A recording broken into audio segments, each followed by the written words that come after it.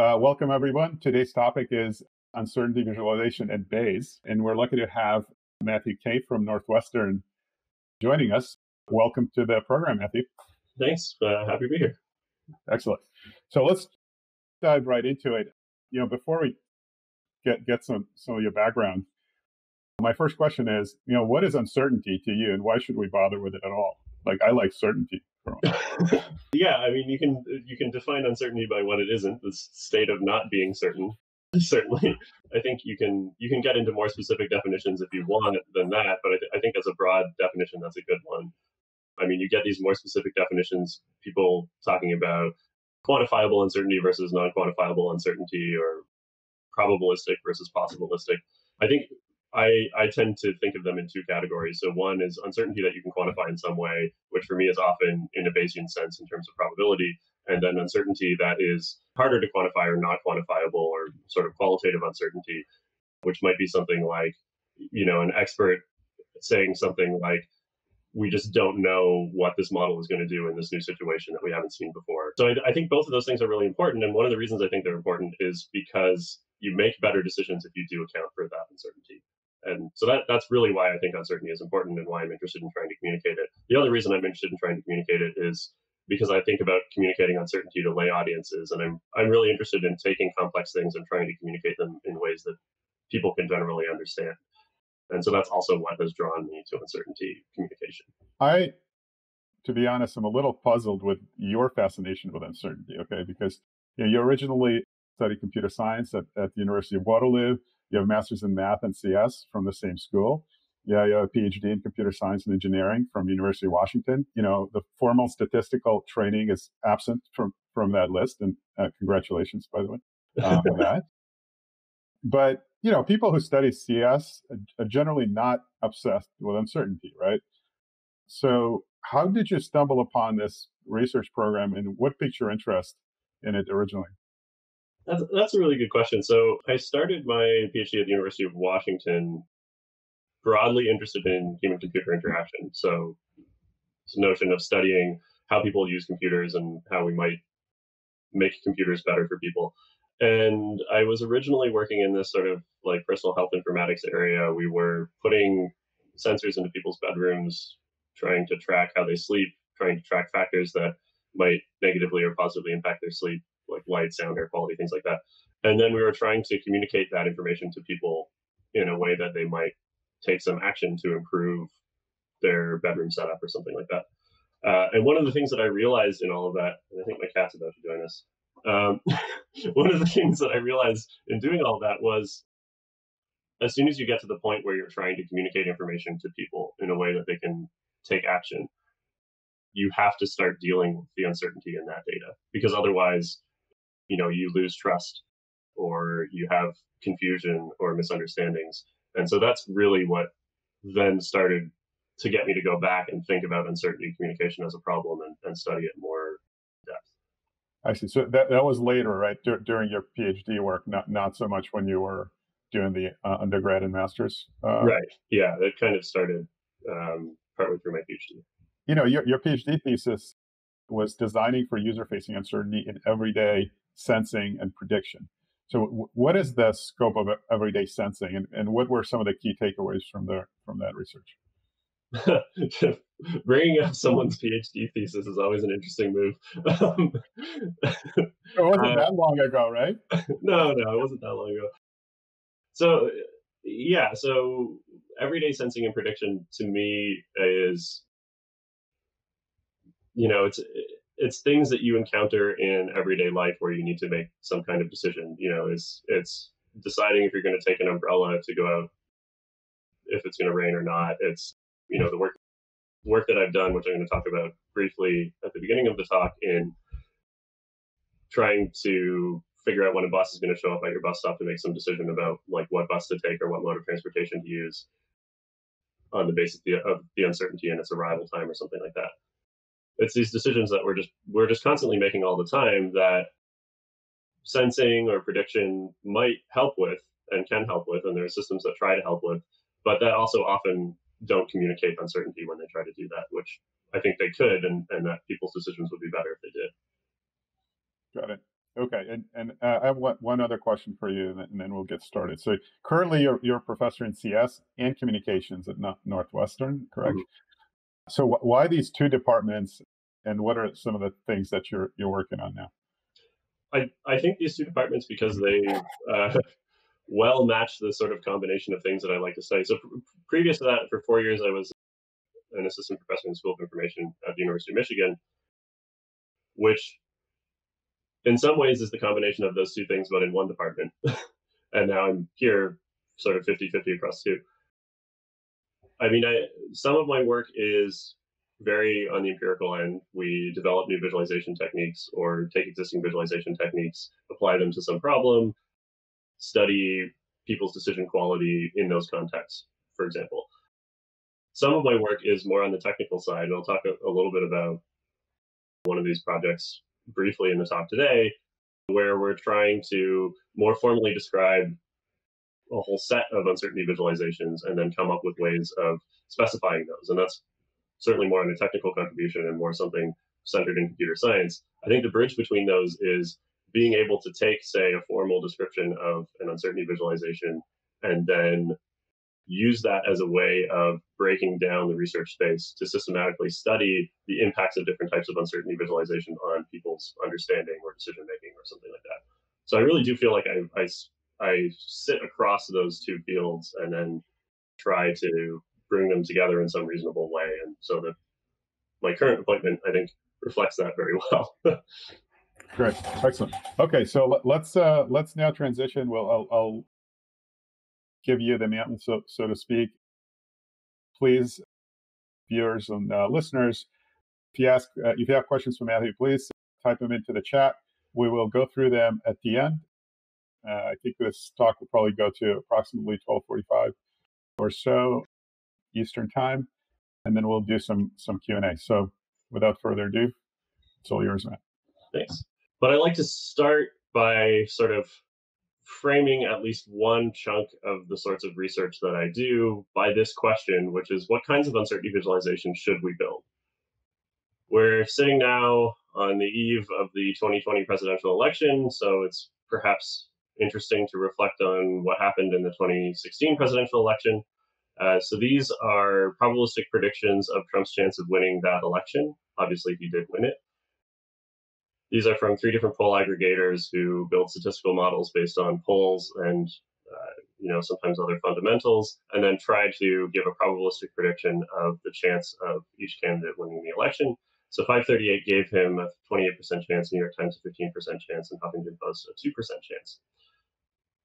Now, the interesting thing is, even this many years later, if you go on Twitter or whatever other social media you have, people will still complain, for example, that 538 made a bad prediction of what the outcome of the 2016 presidential election was going to be. But of course, if we think about this as a probabilistic prediction, we can't really judge it on the outcome of just one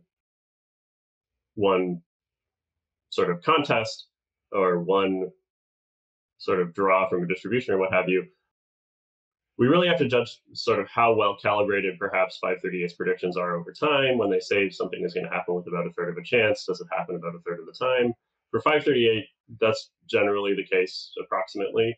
So we can't necessarily say that this is a bad prediction, but I think there's a problem with the way that it's communicated. If you say there's a 28% chance of something happening, people can be willing to sort of round that down to zero and then be surprised when it does actually happen, even though that's a third of a chance. It's not a bad chance that Trump would win. So I'm going to show you a different way of looking at the same information. This is something called a risk communication theater. The idea here is I've given you a ticket to a random seat in the theater. I've colored the seats black in proportion to Trump's chance of winning. If you end up in a black seat, Trump wins. If you end up in a white seat, Clinton wins. I hope you'll agree with me here that even though it's just the same information, it feels less surprising to learn that Trump would win the election here than when I just told you there was a 28% chance. And so the point that I'm trying to make here is that people are very good at ignoring uncertainty, but this is especially true when we provide bad uncertainty representations. Risk communication theaters are just examples of icon arrays. They're sometimes used in medical risk communication to communicate, say, potential outcomes from different treatments you might take, something like that. More generally, these are frequency framing or discrete outcome visualizations of uncertainty, because we call them this because rather than showing, say, continuous probability, we are turning it into something discretized that you can then sort of try to imagine what the possible outcomes could be and how frequent it might be. So one of the things that I've worked on back during my PhD, and this is going back to the sort of bus work that I alluded to in our little preamble, is this question of what's an icon array for a continuous distribution. These are discrete distributions, in this case, just two outcomes successfully cured or not. If we wanted to apply this same sort of approach to try to make a better way of presenting uncertainty to a continuous distribution, how might we do that? So here's an example scenario. This is for a system called One Bus Away back in Seattle when I was doing my PhD. This is just tracks where all the buses are in real time in Seattle, and then tries to predict when they're going to show up at the bus stop. So this is telling me here the bus number 120 has a 6-minute delay. It's going to show up 11 minutes from now. That's what the system predicts. It does have an uncertainty presentation. So down here at the bottom, if I want to read the fine print, bus arrival estimates are based on the best available information, but actual times will vary. Well, this is probably not that useful for me. I'm in Seattle. There's probably about 4 or 5 coffee shops within eyeshot. Do I have time to go get a coffee before my bus gets here? Well, currently the system is telling me something like this. It's giving me, between now, 0, and off into infinity, your bus is going to show up exactly 11 minutes from now. Obviously, this is an over-precise prediction. GPS systems can be inaccurate in urban areas. The bus driver might hit some traffic. The bus driver might make up time. There's a lot of different things that could happen to change the final arrival time of the bus. So something more realistic might be something like this, a probability distribution over the time to arrive of the bus. In this case, there's a reasonable chance it shows up between 5 and 10 minutes from now, most likely 11 minutes from now. You may not be able to see it. There is a bit of skew to this distribution, so there is a bit of a longer tail. Maybe the bus shows up even as much as 20 minutes from now. Of course, this isn't what I want to know either, though, because really what I want to know is something like this, which is if I show up at the bus stop 8 minutes from now, there's a 90% chance that the bus comes after me, which is the same thing as saying that I catch the bus. You might say that if I was trying to build a user interface for communicating uncertainty in this context, I might report something like this, a one-sided, say, 90% prediction interval for when the bus is going to show up. But the problem is that doesn't really work either, because depending on a different person or a different context, your risk preferences are going to change. If this is a really important meeting, maybe that goes up to 99%. You really need to catch that bus in order to get there on time. If it's lunch with friends, maybe it goes down to 75%. Or if there's another bus that you could catch instead of this bus. And so what I really want to be able to do is communicate this entire distribution to people in a way that allows them to apply their risk preferences in the moment to make a decision that's sort of best for them. So one thing that you might do is say, well, just give them this density plot. And now you run into a different problem. Normally I do this part interactively, but I think I won't ask Eric to come on to do this, but I'll ask you to imagine. How large do you think the smaller circle is as a proportion of that total outer circle? Now just take a second to think about that, but don't take too long. I just want your sort of initial quick response as my cat jumps away. Okay. So most people, when you ask them this question, will answer something around about 80 or 85%, plus or minus 5%. The actual answer here is 75%. The smaller circle is 75% the area of the larger outer circle. The reason this happens is that area perception in humans is biased. As things get larger, we don't perceive them as being relatively as large as they actually are. As a result, you don't see the larger outer circle as being as big as you should, so you think the smaller circle is a larger proportion of it than it is. So the point here is that we can use some knowledge of human perception to think about how we might redesign this uncertainty visualization so that people could apply their own risk preferences, but in a way that's less biased. So one thing we could do is just take the integral of this. So we could use the cumulative distribution function, which is going to tell me, say, at 10 minutes, there's a 25% chance that the bus comes before me, which is the same thing as the area sort of under the curve to the left of 10 as a proportion of the full area. that might be one way of doing this. Although the other thing that I said kind of earlier on was I wanted to come up with some notion of an icon array, some analog of that for a continuous distribution. So another thing that I could do is take evenly spaced probabilities, here are 20 of them, and then project them back into time and stack them up into something called a dot plot. This representation is now getting at that frequency framing approach to uncertainty communication. Also has some other nice properties. So the first one is essentially counting now allows you to do interval estimation down to the resolution of the dot plot. So here, if I get to the bus stop 8 minutes from now, I miss 2 out of 20 of these hypothetical buses, or I catch 18 out of 20 of them. And so that means that I have a 90% chance of catching the bus. The nice thing about this is this type of interval estimation is actually fairly fast and accurate for humans, as long as you're doing estimates in the tails, and as long as the denominator of the dot plot, the number of dots in the dot plot, is relatively low. The reason for that is there's a thing we can do called supertizing, which is that we can immediately recognize the number of elements in a collection up to about 5-ish elements without having to sit there and count them. Which means that if I'm really interested in these sort of tail estimates, it's actually pretty quick and easy for me to find where those are if the resolution of the dot plot is tuned to the particular task or the domain. If I know something about the levels of risk that people are willing to tolerate in this particular domain, where they might want to sort of draw that line, I could pick the denominator of the dot plot to try to match that, depending on the uncertainty that's there. So we run some studies on this kind of thing, and I'm not going to get too far into the details of it. We run an incentivized study where we put people into a bus catching scenario. We give them payouts for different things like the amount of time at the bus stop versus getting to the meeting on time, that sort of thing. And we see that they're able to make better decisions in terms of the rational utility standard compared to other uncertainty representations like density plots or intervals or other sorts of things you would normally see.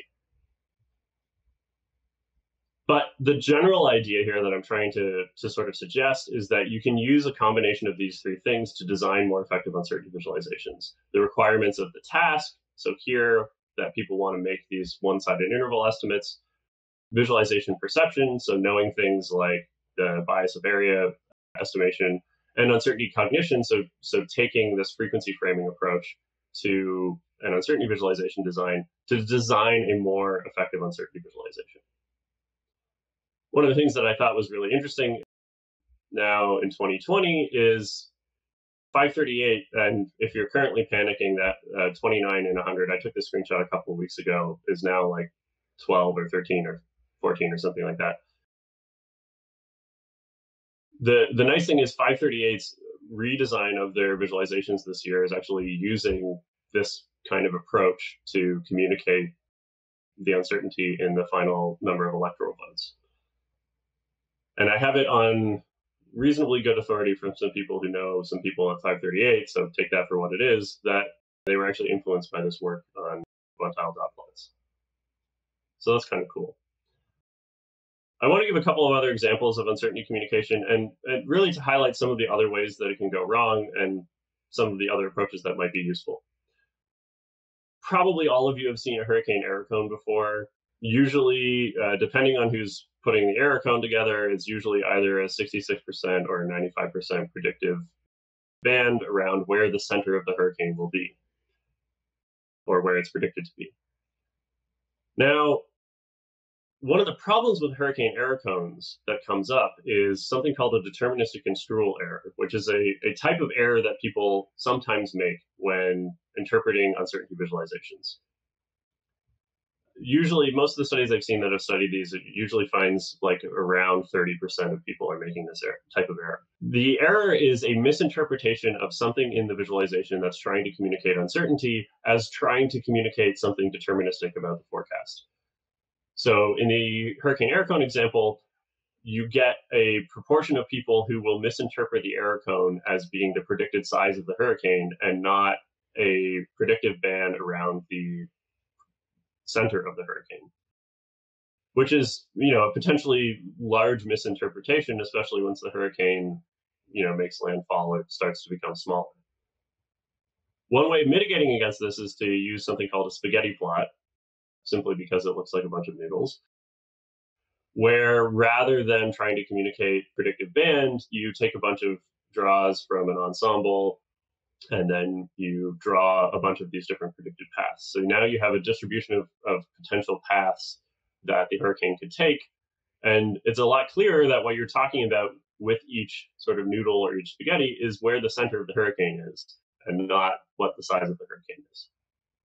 So we can apply these same sorts of uncertainty visualizations to everyday statistical models. So here's just a really simple linear regression. You could do a spaghetti plot with linear regression. You could also do something called a hypothetical outcome plot. And this is just the idea of, it's kind of a cute name because it shortens to hops and you see it hop around. This is something that a collaborator of mine, Jessica Hellman, has done a lot of work with. And the general idea here is you take draws from, say, a posterior distribution or an ensemble or a sampling distribution or however you're constructing your uncertainty, and then you animate over them. And essentially you force people to experience the uncertainty in what this, say, this model might think. I kind of like to think about this as, I show this to a researcher and I'm going to say, I'm going to stop this animation on a random frame. How much do you want to bet your research question comes out the way that you think it, the way that you want it to? So there's another piece to this, which is that building effective, complex, and correct uncertainty visualizations is hard. So besides all the stuff I've already talked about in terms of looking at task requirements, looking at visualization perception, looking at uncertainty cognition to understand what you should build in the first place, there's also just the question of how you actually build that thing. One of the other pieces of work that I'm really interested in is building tools to help people do this sort of thing.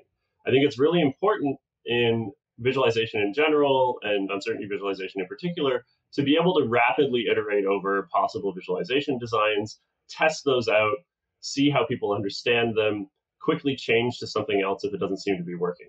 You can't do that if every single visualization you want to create requires you to write, say, 200 lines of D3 code, which if you've ever used D3, it's a visualization library for the web, is very, very powerful, but also can be hard to sort of quickly change from one visualization type to another. You have to rewrite a lot of things. And if you're trying to do this with an interactive visualization, it can be difficult.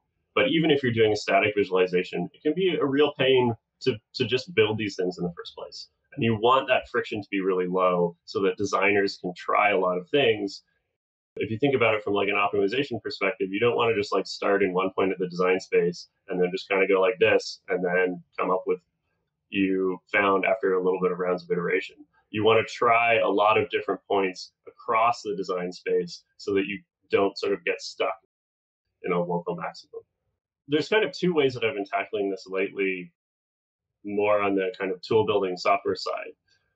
One is building R packages to take output from Bayesian models, things like STAN, help people quickly construct uncertainty visualizations from that. So I have two packages in that vein, TidyBayes and ggdist.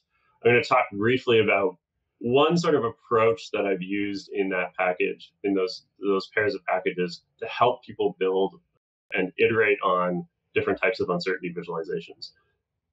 So if you aren't a STAN user, this part of the talk might lose you a little bit, but bear with me. It's only going to be about 5 minutes, and then we'll come back to other stuff. So TidyBayes and ggdist essentially provide primitives for constructing uncertainty visualizations, and then also functions for taking the output of Bayesian samplers and then munging them into data tables that are easy to input into visualization systems like ggplot, which is a library in R for constructing visualizations. The general strategy that I apply to uncertainty visualization construction is something I call grid, condition, munge, maybe, and then plot. And so most of the ways that you, I think, can effectively construct most of the uncertainty visualizations you might want to from something like STAN fall into this pattern. And if you follow this pattern, it becomes a lot easier to construct good uncertainty visualizations. So here's an example. I'll sort of try to walk through and give you a sense of this pattern and how you can apply it to construct uncertainty visualizations. So here's a visualization I want in the end. It's just a from a linear regression. This is the BRM package in R. It's just saying I want y as my response variable and x as my predictor. They're both continuous, and I'm just doing a linear regression. And what I want to be able to visualize here at the end is this regression fit line with 95% and 66% credible band around it. So the first step I'm going to do is grid. And really all that is I want to take some grid over the predictors in my model. In this case, I want to take all combinations of my predictors. It's kind of not that interesting because I only have one predictor here.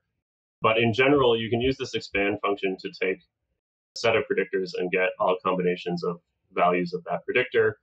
And then I'm just saying I want 25 evenly spaced values in the domain of X that I'm going to use to make predictions at so that I can construct this fit line and its uncertainty. In this case, the output is not that interesting. It's just a data frame or data table with 25 rows from 1 up to 10 for values of X. Then I'm going to do the condition step, which in this case is using a function from tidybase called add_fitted_draws. The general idea here is that for every row in this input table, I want to take draws from the mean conditional on those predictors. So in this case, I'm taking draws from the mean of y as predicted by the model, conditional on x. And this turns it into a very long format data table where each row here has turned into, say you have 5,000 draws in your model, then you get 5,000 rows per input row of your data grid. And then the last thing that I want to do before I start plotting this is to actually summarize this down into intervals. Tidybase package provides these functions for doing that. One of those is called median QI. So this gives me the median quantile interval of some variable in my data frame. So in this case, I'm getting the median and quantile interval of this value column, which again is the mean conditional on x. And it just turns it into this data table where I have lower, upper, and width columns. Now, given this, I'm almost the way there to what I want. So I want a 95% and 66% credible band. And right now I just have the 95% band. The nice thing about median QI is it's really designed for outputting these long format data tables. And if I just specify that I want two different widths here, so 66% and a 95% credible band, it will just add an extra row for each of these groups in the input data table so that I now have 66% and 95% bands for each of these X values. And then it just remains for me to plot this thing. So in ggplot, if you're not familiar with it, the general idea is you are mapping variables from your data table onto what ggplot calls aesthetics, or more generally in visualization terms, we think of as visual channels, basically like things that you can see, right? Position, area, color, that sort of thing. And so here I'm just saying, well, I want the x position to be my x variable. I want the y position to be that value column, which again is the mean conditional on x. In this case, it's actually the median of distribution for the mean conditional on x. I want the y min, which is going to be the lower end of that band, to be the lower end of the credible interval, and y max to be the upper end of that interval. And then I use a line ribbon geom, which is geometries in ggplot are just ways of putting together marks on the screen based on what these aesthetics are. And so this line ribbon is just saying, what the line ribbon does is it takes the value, it plots it as the line, it takes the lower and upper ends, plots it as the interval, and then it also automatically pulls in this width column and turns it into the color of the two different bands. And so this is enough for me to get from the data that I had and the model that I had all the way to this line ribbon chart. And you might think that this is kind of a bit of a really complex way of building this kind of chart. Like, why wouldn't I just make a single function that does this? And the reason for that is what you want to be able to do, again, with this rapid prototyping thing, is you don't want to be restricted by just the functions that have been come up with. And you don't want to have to reformat your data every time you try to make a new uncertainty visualization. And so this approach, as I'm going to show you in a minute, will allow us to rapidly iterate through different types of uncertainty visualizations without having to reshape our data a whole bunch in between those steps. And in a way where if we really wanted to, we could start combining these things together, put multiple ones on the same plot, map other variables onto these aesthetics. Maybe I want multiple line ribbons with different colors for different models or something like that. And I can do that very easily in this context where if I just had a single function that did all this together, it'd be very hard to sort of tweak those knobs. The other thing is I don't actually really want to do this last step all the time. This step where I'm doing the summarization. What I'm going to do is I'm actually going to use something called stat line ribbon, which essentially just does that under the hood. I can provide this width information if I want to. So here I've actually changed it to 50, 80, and 95% intervals, and I get 50, 80, and 95% intervals here, so that I don't have to kind of stick that last step of doing the summarization manually. The reason for that is a lot of the other types of visualizations I'm going to show don't use that summarization step. And so I don't want to have to put that in or pull it out constantly. I want to be able to just change on the visualization side what I'm going to show. So the code for this is relatively straightforward and reads exactly kind of as these grid condition plot steps. So I expand my initial data table to the predictors I want to make predictions at. I populate that with draws from the mean conditional on those predictors, and then I use a line ribbon to display them. There's a couple of extra other lines that aren't really relevant, which are just adding on the points from the original data and choosing the color scheme instead of the default color scheme, which is kind of ugly. But let's say I wanted draws from Y conditional on X. I wanted a posterior predictive distribution. Well, all I have to do is swap out this line where I was doing add fitted draws to add predicted draws, and then change this one variable name. Or let's say that I did still want to look at the mean conditional on X, but I wanted to do something more on a frequency framing end, because I've just been talking earlier in the talk about how that's a good idea. So why not do like a spaghetti plot? That's actually pretty easy too. So I'm still just taking draws from the mean conditional on X.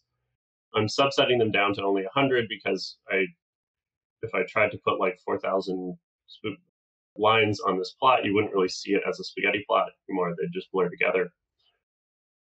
And then I'm just using a line geometry to draw each one of those lines. So the idea here is I don't have to keep changing out my data structure in order to draw these different types of visualizations.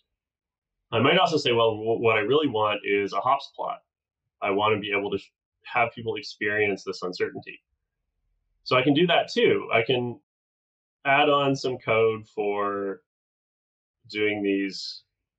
I can use the ggAnimate package, which allows me to essentially say, draw a different chart for every value of draw in the data table. And then it will put together an animation for me, which just iterates over all of those values of draw and then shows the different frames. So the general idea here is that this structure allows me to quickly iterate over different types of visualizations for the same data, including a bunch of things that I haven't even talked about here, or ideally that I haven't even come up with, that users can look at and sort of play with and then try to come up with an effective uncertainty visualization for their context.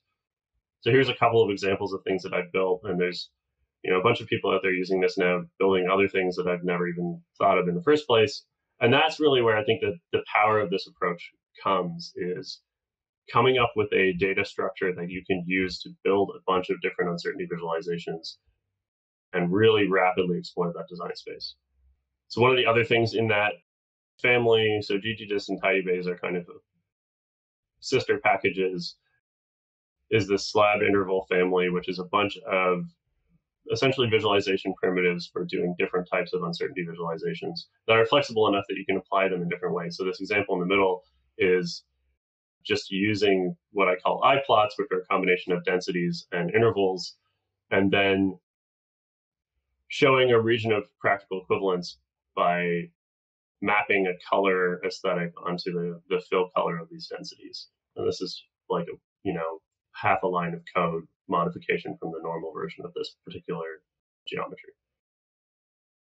Okay, so I said I'm tackling this problem of building effective complex uncertainty visualizations on multiple fronts. So one of them is this tidy-based GGDist package. Another one is something called the probabilistic grammar of graphics that my PhD student Xiaoying has been working on. So I'm going to talk briefly about that. The general idea here was to take a bunch of different types of uncertainty visualizations from the literature, from data journalists, and then try to understand them systematically so that we can specify them systematically. Now, one of the problems with the grammar of graphics, as far as visualizing densities is concerned, is that there are certain things you can do that will actually turn out to be wrong. And one of the things we wanted to do with this project was make it so that you could specify uncertainty visualizations in a way that it would try to help guarantee correctness in a certain sense. So here, this is the infamous MT cars motor trends car data set. It's one of the data sets that is, for inexplicable reasons, automatically loaded in your session when you start up R. On the x-axis here, I just have miles per gallon of some different cars. And then this is a density plot. And I've tried to split up the density into a stack density that's colored by the number of cylinders in the engine of each car. And this is sort of the naive version of how you would specify this visualization and how you would expect the output to be what I just described. Unfortunately, this plot, as it turns out, is wrong. So you would expect, for example, to be able to make estimates like, in this sort of slice, what's the chance of getting what's the chance of there being a car that has about 19 miles per gallon? Or in this whole slice, given cars with around 20 miles per gallon, what's the chance of there being a car that has 6 cylinders in its engine?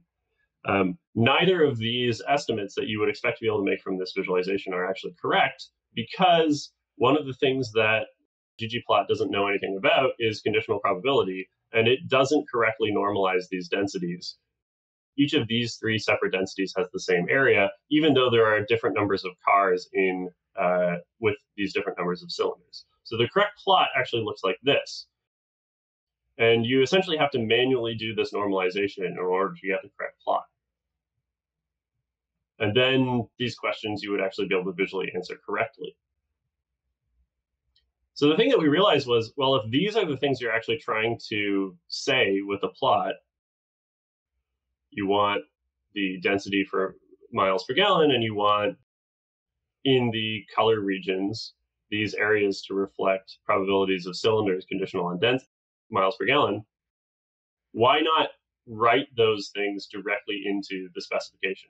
So we came up with a way of essentially recursively subdividing densities based on specifications of conditional probabilities like this, such that they're guaranteed to reflect those conditional probabilities in the final visualization. So we have this is a more experimental work. Whereas tidy-based and GGDist are really like things that you can adopt and use because they're well tested. This is a package that is more on the research side, where we're really trying to understand how do you systematically describe a whole bunch of different certainty visualizations. And this is a chart showing just some of the sorts of things that you can create with this. And it's all by mapping these conditional probabilities onto heights and widths and areas of different geometries, and then having the system figure out how you actually construct the visualization to reflect those conditional probabilities. So that's more in the practical side of the stuff that I build and try to get out into the world. I want to end by just going back to election data, again, because I think it's pertinent. I also think it's interesting. This is the New York Times election needle, I should say, infamous New York Times election needle. The idea behind the New York Times election needle was kind of interesting. It's sort of a hypothetical outcome plot. And on the eve of the 2016 election, as the returns were coming in, they were running a model. Their model updated, I think, about every 30 seconds, trying to predict the final vote margin between Trump and Clinton. And then if you were running this in your browser, the model was being updated every 30 seconds, but then the needle was constantly like within fractions of a second, vibrating within the central 50% interval of the predictive distribution of what the final vote margin would be. So the idea was it's an uncertainty visualization that's trying to, make you experience that uncertainty like I was talking about earlier. A lot of people did not like the New York Times election needle. My favorite one of these is down in the right-hand corner. The New York Times needle jitter is irresponsible design at best and unethical design at worst, and you should stop looking at it. I actually disagree with this. I think the New York Times election needle made a lot of people anxious, but it made them anxious because they were uncertain about something that they cared about, which was the outcome of this very important election. And if you're uncertain about something that you care about, you probably should be anxious. And so I actually really like the New York Times election needle, although there were other aspects of it that I think were maybe not as good. So this other quote up in the top right, "Don't look too hard, the bounce is random jitter from your PC, not live data." To me, this actually reflects a deterministic construal error that I was talking about earlier with the hurricane error cones. This person is not recognizing the fact that the jitter is intended to communicate uncertainty, not to fake a model update. And so I think that the needle was a good idea from the perspective of trying to make people experience uncertainty, but where it fell down was they chose a mechanism that people don't necessarily associate with uncertainty. They associate, or at least some people associate, a needle with precision measurement, probably much to the chagrin of statisticians who associate the notion of measurement more likely with error than with precision. But this is, the reality of how people think about these things. So I was thinking about this for several years afterwards, and I started thinking about Galton boards, right? Like these things that you can use to sort of simulate a distribution by just having a bunch of balls fall down. So here I get a binomial distribution, and it also is well approximated by a normal. I think that's a mechanism that people would more readily associate with uncertainty because it's a mechanism that seems random, where a needle maybe associates more with precision. And so I started thinking about how would I show predictions for what's going to happen in the election using this kind of approach. And I came up with this thing I call presidential Plinko, which is I basically just take the predictive distributions from these two different poll aggregators here, 538 and The Economist, and then I fit a binomial distribution to those and then use that to determine the height of a Plinko board, and then drop balls down the Plinko board to show the different possible outcomes so that you can actually experience kind of the uncertainty in what the forecasters are suggesting might happen in the election. And you can also, if you really want to, you can just drop one ball and kind of, experience what election night might be like if we, trust that these forecasters are doing a good job with their models.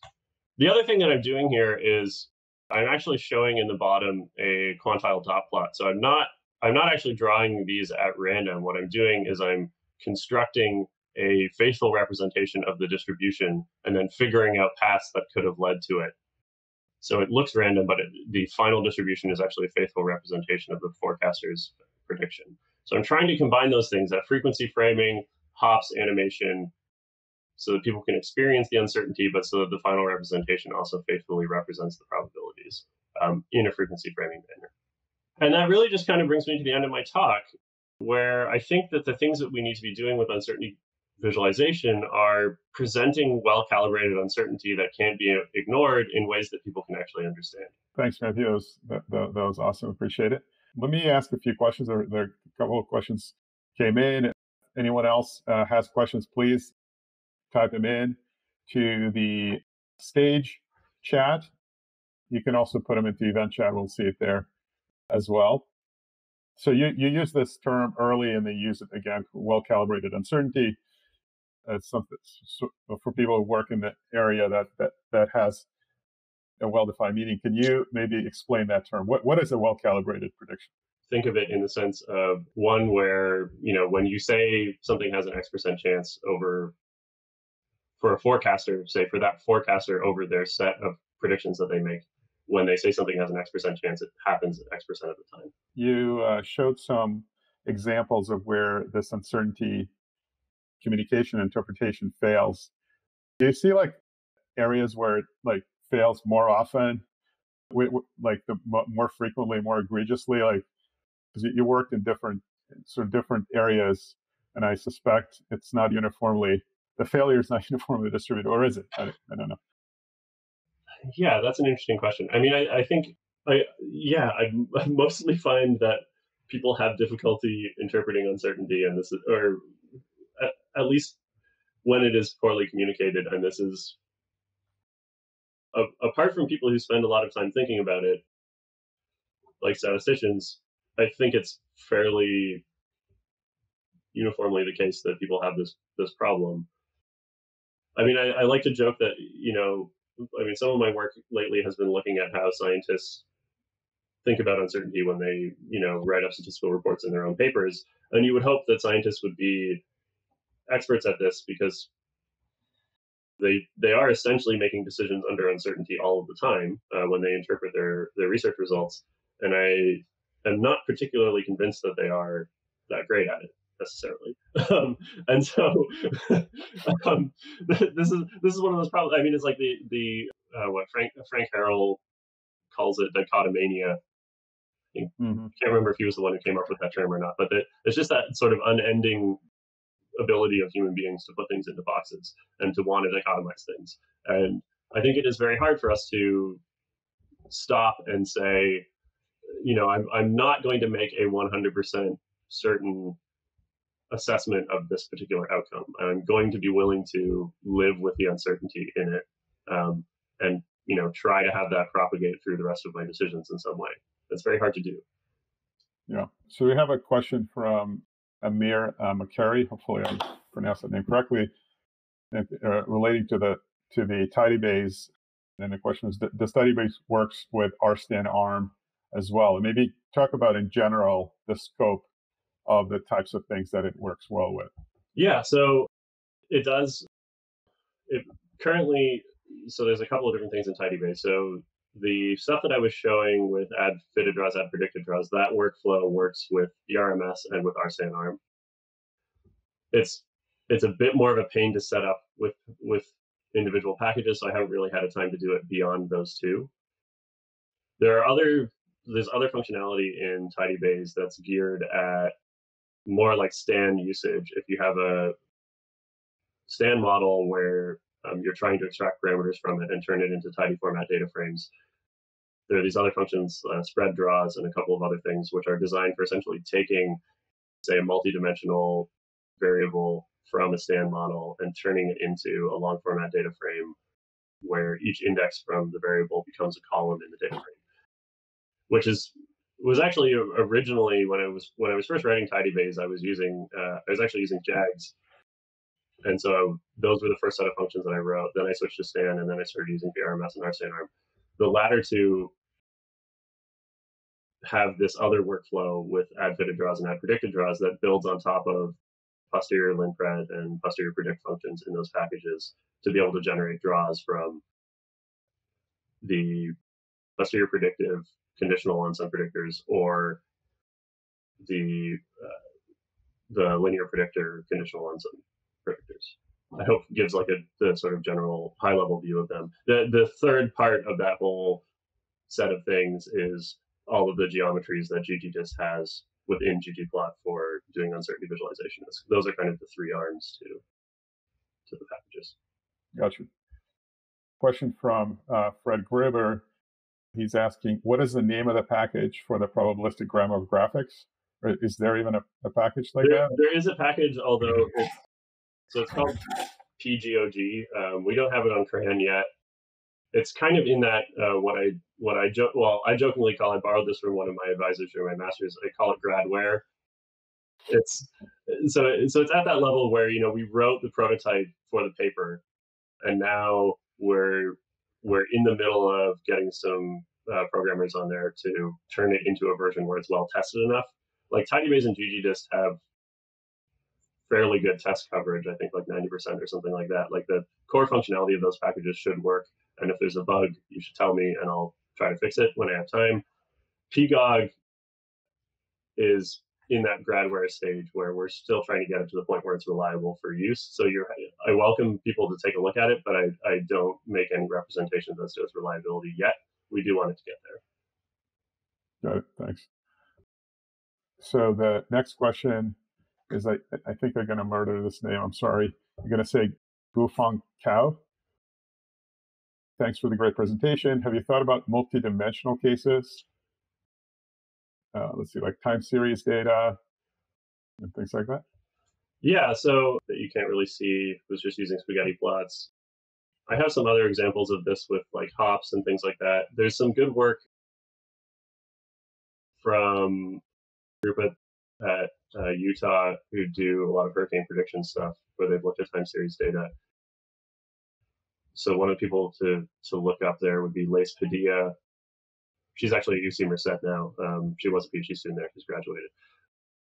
Where they look at things like what they call like representative sampling from high dimensional distribution. So basically, if I want to do something like a spaghetti plot for hurricanes, right, and I want to show you maybe 100 spaghettis, how do I actually pick that 100 in a way that it's representative of the full distribution? But then if you add on top of that in a hurricane context, you also have things like what's the strength of the hurricane, what's the size of the hurricane at those points. You want to be able to draw something that not only is representative of the predicted location, but also all of those other variables. And so that's not something that I've worked on directly, but if you're looking for that kind of thing, I look up Lace Padilla. She's another uncertainty visualization person who's worked on that kind of stuff. Gotcha. Thanks. Yeah. So Maxim Miroshnichenko, is asking, thanks for great talk. Sort of a short, what about hierarchical models? Is there anything special about like visualizing uncertainty from hierarchical models, or like uncertainty is uncertainty? So that's something that I've definitely had in the back of my mind as a research question to look at, but haven't really had much time to delve into. I think with hierarchical models, there are interesting questions that go beyond some of the stuff I was just talking about.